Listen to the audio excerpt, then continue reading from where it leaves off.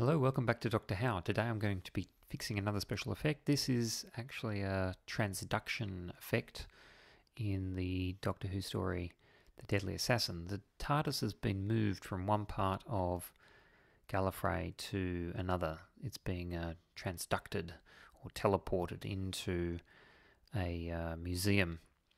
And so it's going to appear in the middle of the screen here. But what happens is the special effect they've used is actually erasing a part of the foreground. In particular, it's this hat down the bottom here. This red hat is actually getting in the way of the special effect. So in order to fix this special effect, what I'm going to do is open up the image in GIMP and then just erase this background area and also this wall. Not just where the TARDIS appears, but also the wall, because there's a bit of a reflection of the blue of the TARDIS in that wall.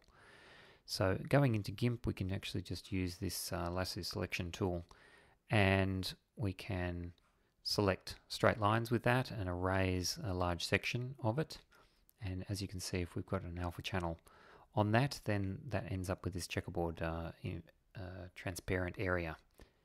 Then what we can do, once we've got that, it's a simple matter of loading it into kdenlive and actually adding it as an overlay. We just simply put that image on over the bit of video that we want, and then we stretch it out so that it